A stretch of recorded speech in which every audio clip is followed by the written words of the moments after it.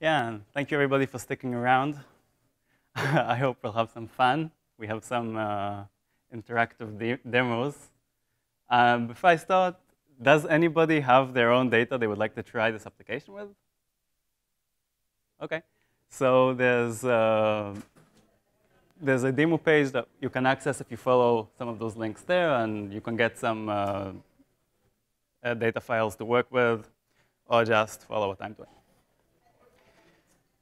So this is a workshop on supervised learning of behavioral modes from acceleration data. What we're going to have is a pointer work? Yeah. So a short introduction.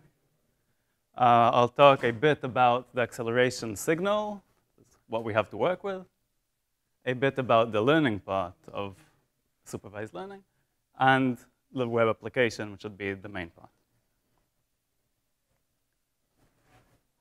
OK. So in this conference, many people have talked about getting behavioral modes from acceleration data. There was an entire session. This is a field with growing popularity in ecology, movement ecology.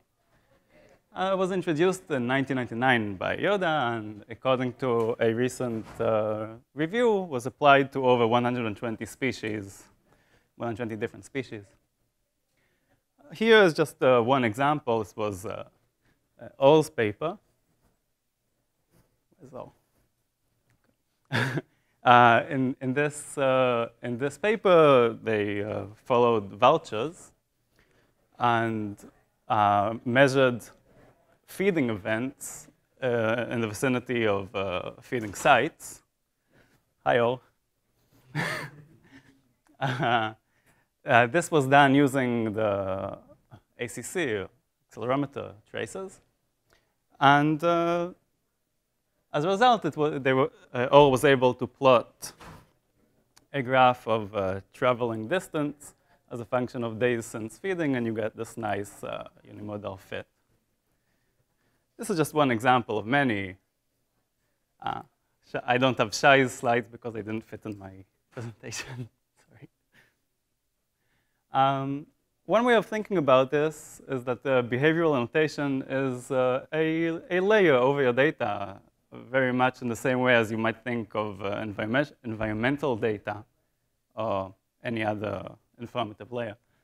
So here I'm showing a migrating stock, the trajectory of a migrating stock in black and white on color, where these colors annotate the behavior. And what you can see is, well, the green and yellow are flight, the rest are local behaviors. And you can see the daily flights and stops and so on. And now, the rest of this is going to be all about acceleration data. So take a minute to talk about the actual signal that we get. This is a nice drawing of a conceptual accelerometer that I took from Sivan Toledo, who is Ran Natan's partner in the Atlas program that you probably remember from the speech.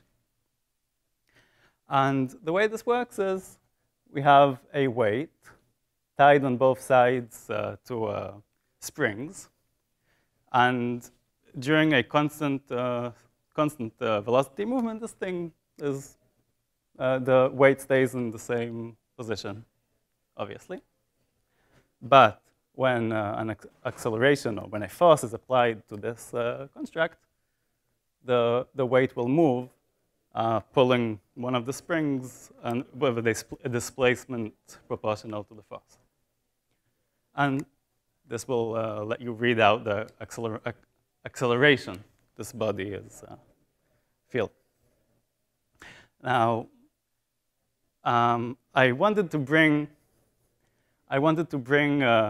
one of the logos and do a demonstration, but that's not possible because it's restricted radio equipment, so can't really go through borders with it. Luckily, we all have these on our telephones and, well, iPads, so that's what I'm going to do.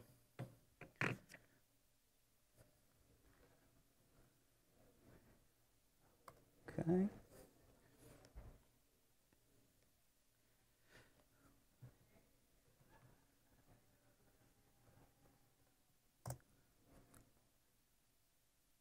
Okay, so now I'm streaming the, can you all see it there?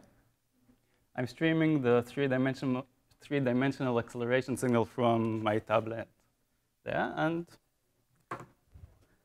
should have done it there. Well, what we can see is that I intended this to be flat, but it's not, so we don't see the right thing. So, okay. Okay, so the color codes the X, Y, and Z axes, and this.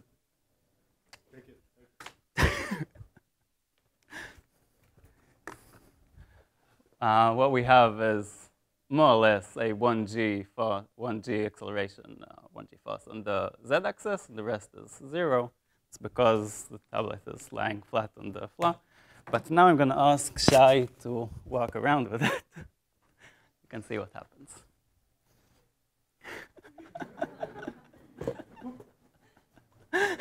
Okay, so that's what we get from our stock. Thank you. And this is the sort of, these are the sort of traces that we work with. So turn this off. Because just like the biologgers, it will finish my tablet battery. So.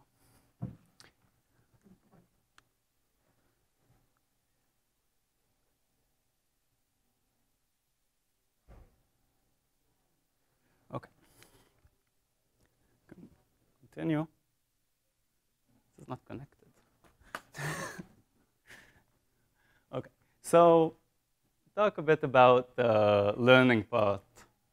The application is designed to do some sort of, so to speak, learning of behaviors from these acceleration traces. So what do we mean? When we talk about learning, which is a term that comes from machine learning and computer science, there's a wide division into supervised and unsupervised learning. So in the previous talk, an unsupervised learning algorithm was described. This one is supervised. And what this means is that we need to learn from examples. In this case, we need labeled data. What this means is you have a trace, or Shai looks at a stock. The stock is flying. So Shai writes down, OK, flight. And then you take the acceleration trace, and you have a file with acceleration, flying, acceleration, walking, acceleration, something else. Yes, so this sort of data. Whereas in unsupervised learning, you do not have this. All you have is data, and your task is to make sense of a bunch of data with no labels.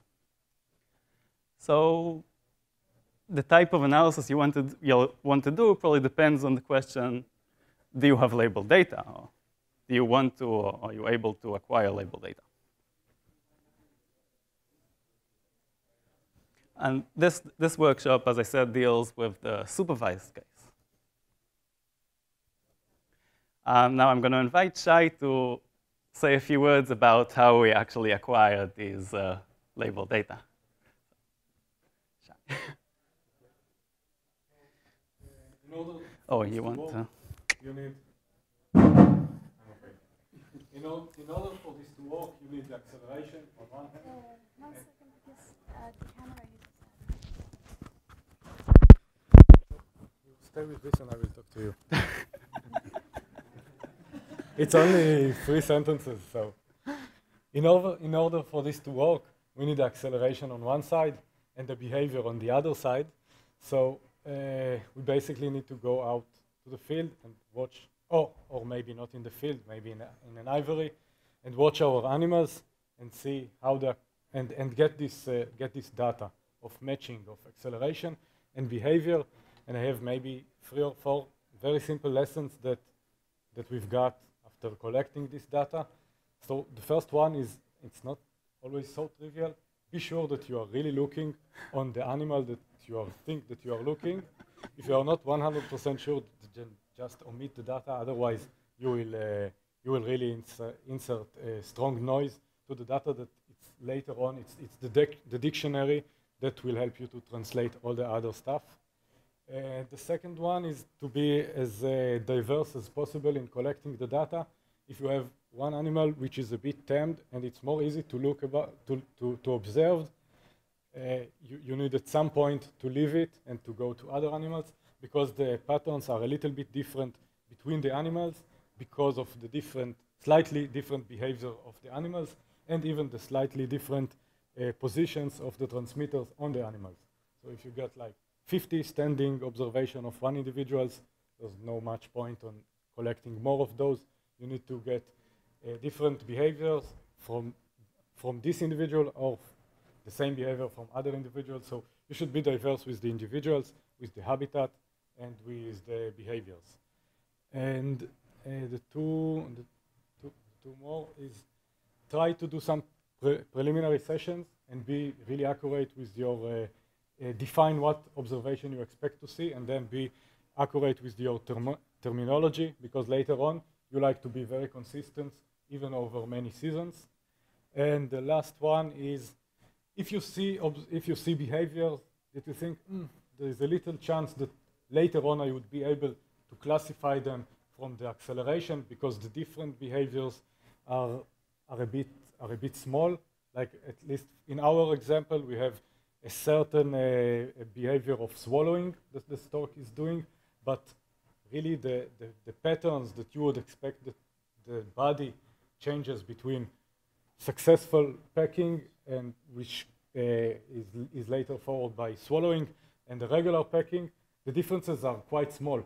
So, but even if you think that the differences in the acceleration that the animal would feel, that the transmitter on the animal would feel are small, you should still try to get it into two different behavioral categories, because later on you run the model, you see that yes, the acceleration signal for these two behaviors is too weak to classify, and then you can join them. But later on you cannot do the opposite procedure. So that's all. Have you ever tried videotaping the behavior? Yes, we also do videotaping of the behavior. The big disadvantage of this that it's actually doubling the time of the work, because the same amount of time you spend in the field you will later spend in watching the video. But we also do it. It's essential in some transmitters when you don't have all the time really the possibility to exactly match the acceleration to the behavior, and then you record and you know it from the time in the video. But with E-OBS transmitters, they really, especially for this work of matching the acceleration and the behavior, they added a specific radio signal that gives you a sign which sounds like, beep, beep, beep. And then you know a measurement of acceleration had started, and a sign when the measurement of the acceleration ended, and then you know exactly what you are watching.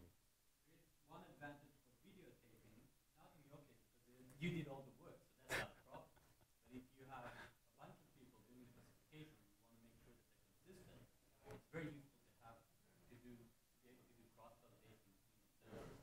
You can do that in video.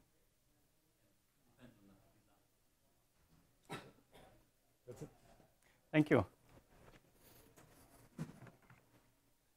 Okay. So back to learning. I said we're learning from examples. So let's have an example here of learning from examples. So that says flapping. Here's a trace, very similar to when Shai was flapping earlier, of a bird flapping. Well, the variation in the z-axis is very distinct. You would all say this is flapping without knowing. And here's one more and two more of walking. Now, if we ask intuitively, how can we tell these apart? You'd probably say, well, all you have to do is look at the red line, and you'll know. How will you know? Well, you might look at the standard deviation, or maybe the mean of the red line. You can ignore all the rest, and you'll be fine. So, but how will you do this on a computer? So I'm going to show one method called a support vector machine. So here I'm plotting some examples of the flapping, some of the walking, where my axis are the mean and the standard deviation of the z axis. But OK, so this is your data. Then you have a few new examples. You do not know if these are flapping or walking, and the question now is, what will you assign to these new points? And the very simple idea behind the support vector machine is, let's just draw a line that separates our two categories. We will not just choose any line, because you can draw any number of lines to separate them. Right? You could have a line that goes here, here. I would like the line that maximizes the distance to the closest point. The idea behind this is that similar points, or close points, probably have the same category. So I would like points close to this to be on the right side of the line. OK, so then what we have is everything on this side of the line I'll then classify as flapping, and everything on this side of the line I'll classify as walking. This is easily extendable to many variables. This is a very common tool, it turns out. Unlike this toy example, though, in a real problem, you'll need to follow a large number of steps, starting with choosing the method or the model for classifier, choosing the statistics, because the z mean and standard deviation are not likely to work on a generic case. You'll probably have some pre-processing steps, like you always do. You'll need to fit the model, run cross-validation, and then you can use it on your new data. And yes, this is a lot of work. And this is what our application is trying to help with. So it will do all of these steps for you, except for choosing the model, evaluating the model, you'll have to do yourself. OK. Software and biology has sort of a long history in making methods available to communities and driving fields forward, actually. And here are some examples. There's GenePop from population genetics. And in parentheses, I have the number of citations for this package as of a couple of weeks ago. Probably went up. GeneAlex for genetic analysis in Excel, and MaxEnt, probably most people know. These packages have a huge amount of citations, but maybe more importantly, they make the sort of analysis available and easy in a way that wouldn't be possible otherwise.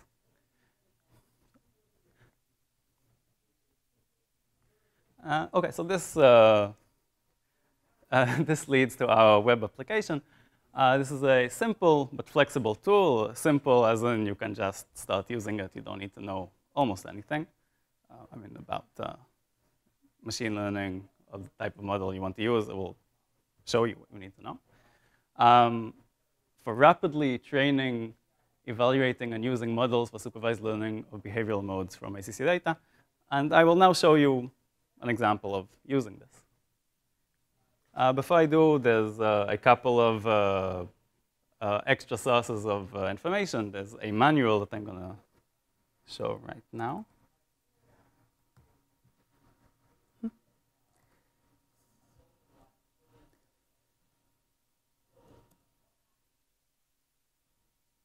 OK, so I put it up here. There's a manual. It's easily accessible from the main page of the application.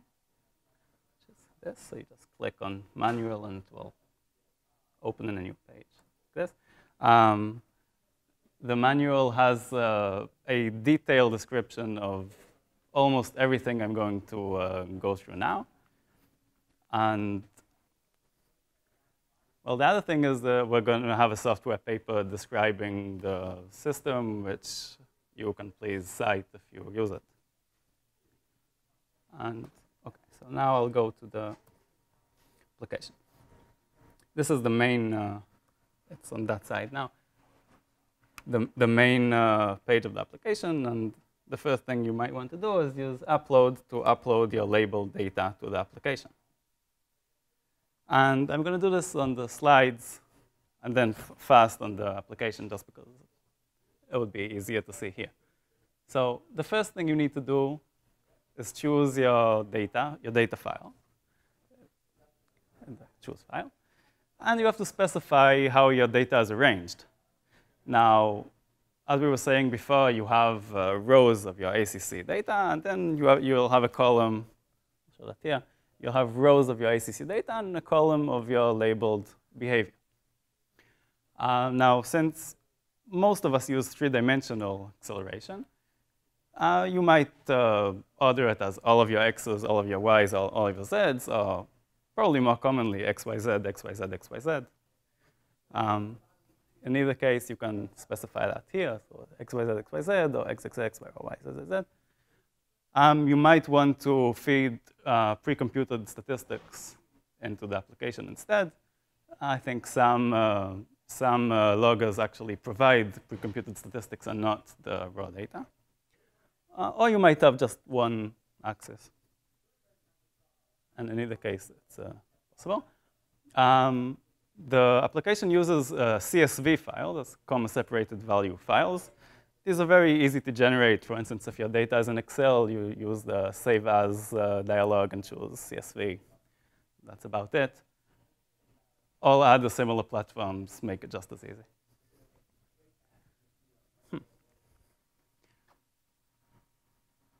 How did that happen? OK, I guess it's back to that. So the next thing we want to do is choose statistics. There's, well, this is the list of statistics that we found useful in our analysis. I think we will definitely add more to the list as per user requests, or if we see that other statistics are helpful for us. There are some navigation buttons like select all, select none, invert selection that make it easy to choose. The next step is selecting your models. Maybe it's OK here. So this is a list of models that we found in the literature, a lot of them in Ran and Orr's paper on vouchers, some in other papers. Again, here we will definitely add more if you request it. It's easily extendable. 2 slides ago, you chose your statistics, and not all statistics you choose have to end up in the model. We have a stage of feature selection where you can select all of the features if you like, or you can perform an F-test and enter into the model only statistics that have a difference between the categories. So it's like doing an ANOVA on each one of the features and just entering significant ones. A very important step is then to do cross-validation. Well, intuitively, you're not interested in fitting the model to a data. That's what you're doing because you have to. What you're interested in is getting a model that will predict your future data. So the way this is done is you take all of your data. You probably all know this. You take all your data, you split it somehow. For instance, if you do the train test split, you just split it in half. You train your model on one of the halves and test on the second half to evaluate the performance.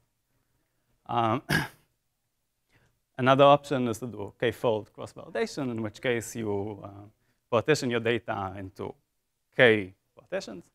And then in each iteration, you train your data on everything except for one and evaluate on the final partition.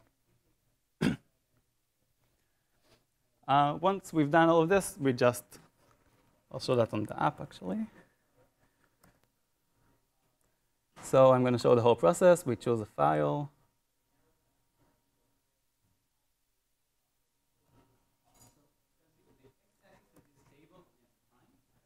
This table? Yeah. Oh, I was going to show how we get to that table on there. But I'm just trying to get my head around. Yeah, but, well, since, yeah. Each row is an observation. And since it's a 3-dimensional observation, it's not really sequential, right? It's a sort of mashed up sequential, right? So each three numbers is actually 1 point, right? One 3D acceleration point. And those are sequential. Is it clear? Yeah, because that's what the log logs. It's oh, I probably should have said that. You might not all know this. The log has well, you can set it, say 4 seconds of measurement, a 4-second measurement window in which it measures acceleration, say in 10 hertz per axis. So you have 120 numbers, right?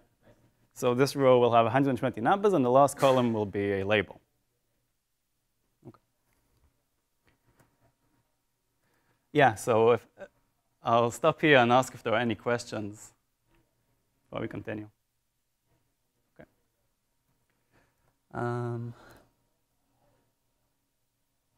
Why can't I get the file?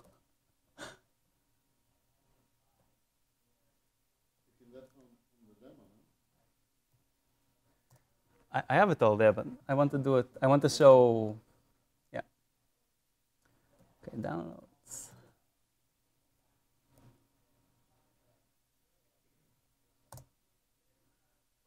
Okay, so I'm just going to click next, next, next, basically.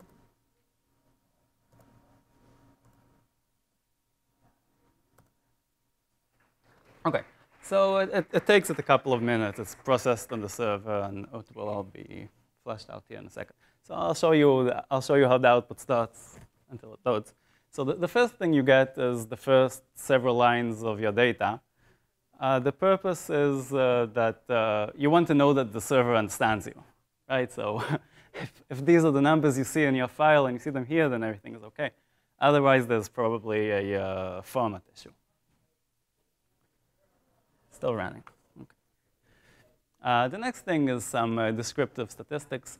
One thing you want to see in front of you and keep in mind is the distribution of your observations. So here's a table and a plot of the number of observations per category. This is important because if you have very few observations in some of the categories and many in others, this will definitely affect the performance of the classification.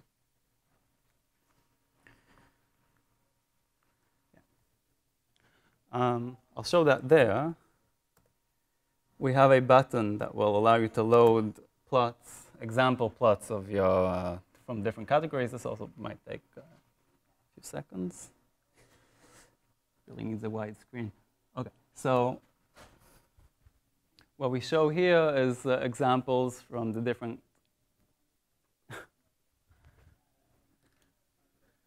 examples from different classes. This is flapping and this is soaring, for instance. If you haven't done this until this stage, then you probably should see what your data looks like and what the different classes look like. See what differences exist between different categories. If you don't see differences, it doesn't mean that they're not separable, but it's a direction anyway. Probably not separable. What's this?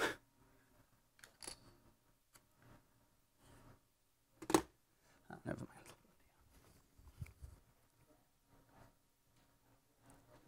Okay. So the next tab is, you see these tabs up here, right? Okay. The next tab is the output of each one of the models that you chose to evaluate. For each model, you get a confusion matrix, both in a table and a tabular and graphical form. A confusion matrix is a table that describes the performance of a classifier in a very specific way. So each row, consider the first row, for instance. The first row considers observations that were classified, that were labeled as active flight or flapping by Shai, as it were. And each column will give you the proportion of these observations that were labeled as with different labels by the classifier. So 81.8% in this case, if we use this one, I should have said this before. At the top, we have all of the different models that we chose to evaluate. This one is the nearest neighbor model. So in this case, active flight was correctly classified in 81.8% of the time. 2.6% of the time was classified as soaring, 0% of the time as sitting, etc. Then we have the same thing in a graph, in a picture. And at the bottom, we have additional measures of performance, recall, precision, and accuracy. These are detailed in the manual and will be in our paper, but I'll just briefly describe what they are. So the recall of the model with respect to any one of the behaviors, well, it's just the diagonal of the confusion matrix, really. It's the percent of observations that were labeled as, say, active flight, that were correctly classified as active flight, so 81.25%. You can see it's just a diagonal of this table. The precision with respect to any one of the labels is the percent of the observations that were classified as that category that were correctly classified in that way. Right? So it's an element of the diagonal of the confusion matrix divided by the sum of the column. Is this clear? Yeah? Okay. The accuracy is the probability that an observation would be either correctly classified as its true behavior, or correct, or if it's not from that category, it will not be classified as of that category. That's a function, and over there it's percentage. Yeah. Should all be percentage, right? Yeah. Times 100. It's 99%. It's not 1%. Yeah. It's just because I added those later. These values for accuracy are high just because there's many categories. The more categories there are, the higher that will get. It's not a number you can compare to recall precision, or not so dependent on the number of categories.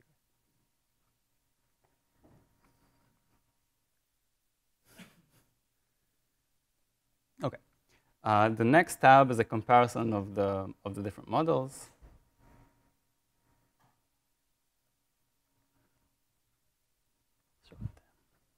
There's the overall percent correct and standard deviation of the overall percent correct per model. The standard deviation is computed using the cross-validation procedure that you choose. So if you choose a trained test split, there'll be no standard deviation because there's only one repetition. Otherwise, you chose the number of repetitions, and that's what it's computed. Okay, so in addition, we have these tables of recall, precision, and accuracy lumped together for all of the models. This is a good tool for actually choosing the model that interests you at the moment with respect to the behaviors that are important for the research you are doing. Now, finally, once you've chosen your model, it's time to use it to annotate new data.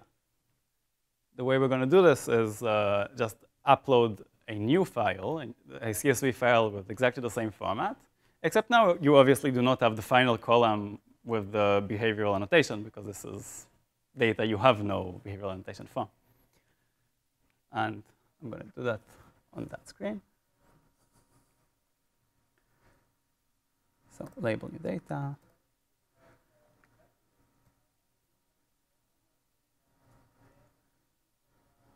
Yeah. And say we like linear SVM, so I choose that one and go. I'll have to wait because I don't have it ready.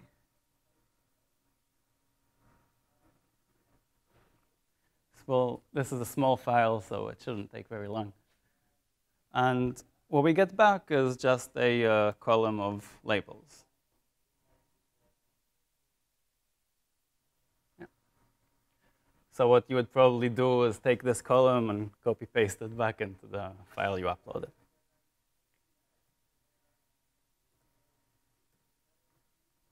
Okay. Another possibility for using this model is to annotate raw data on a map. This is well, this can be done only for EOBS data as of now. And again, if anybody has different loggers and would like us to implement this for his data, we will do it. EOBS data looks like that.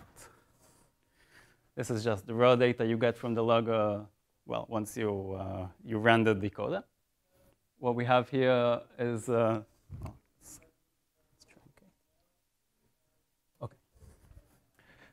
have alternating lines of GPS and ACC data. And what we're going to do here is take the GPS row and use it as a position, take the following ACC row and annotate it, and then plot it on the map with the color describing the behavior that it was assigned. So I'm going to just go ahead and do this.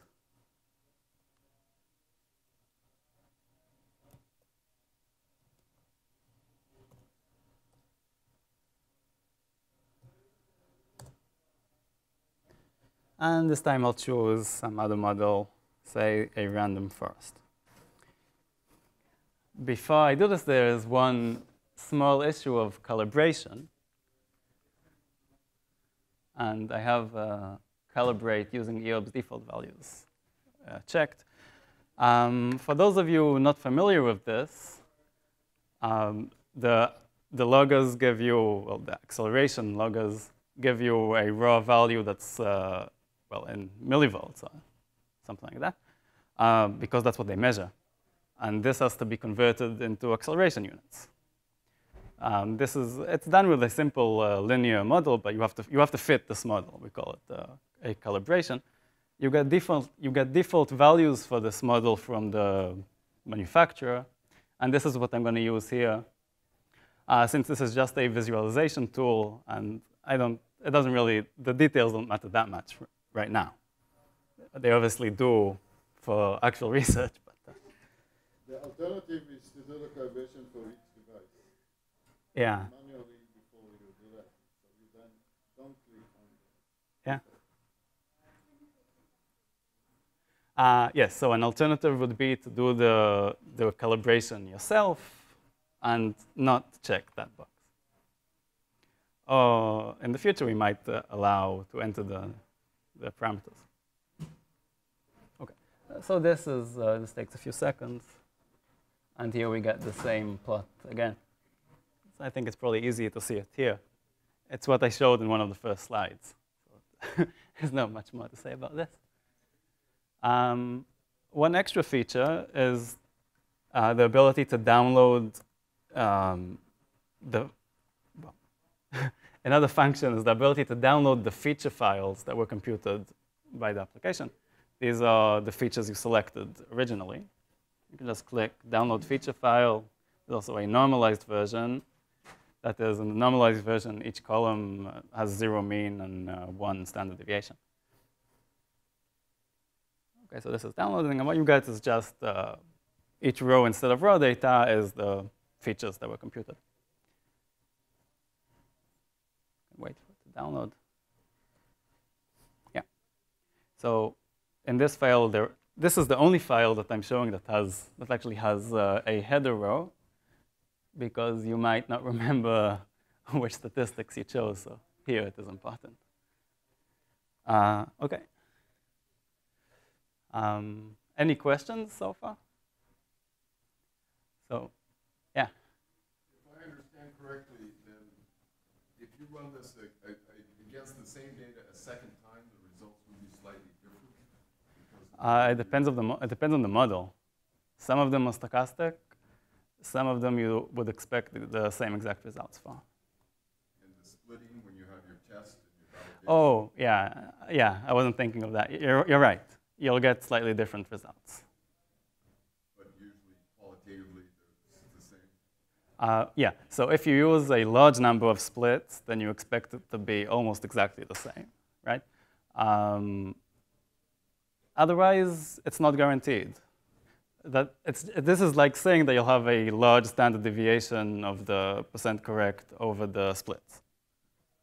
Sometimes that's the case. Yes?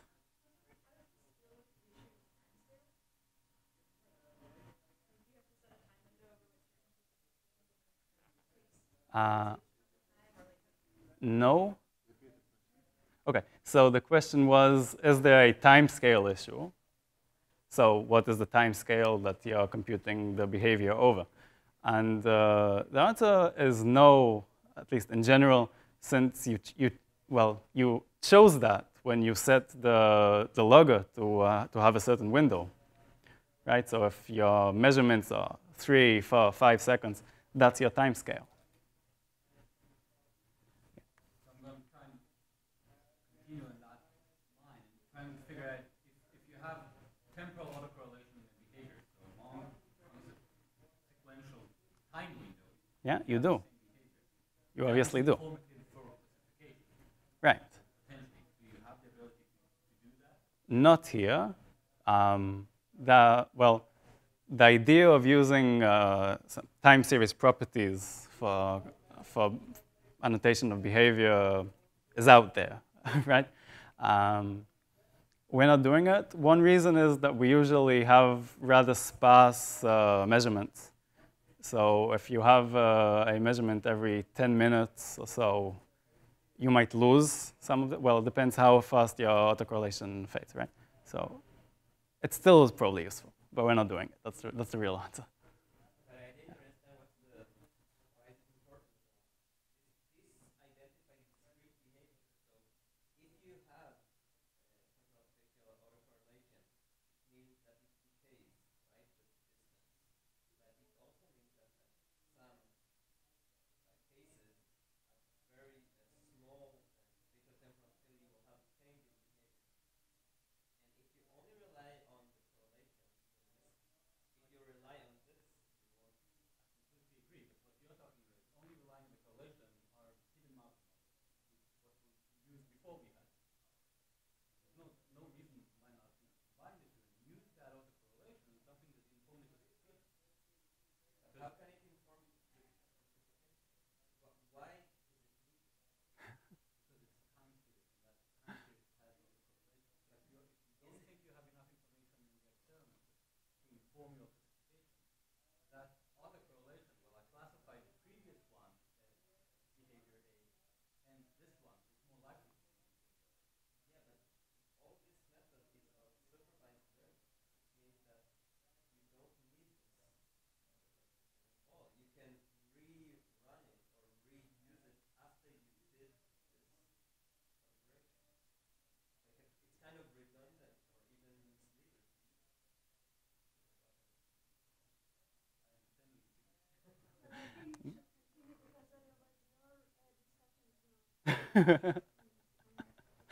Maybe the Yeah. previous question about the length of the bout of the acceleration.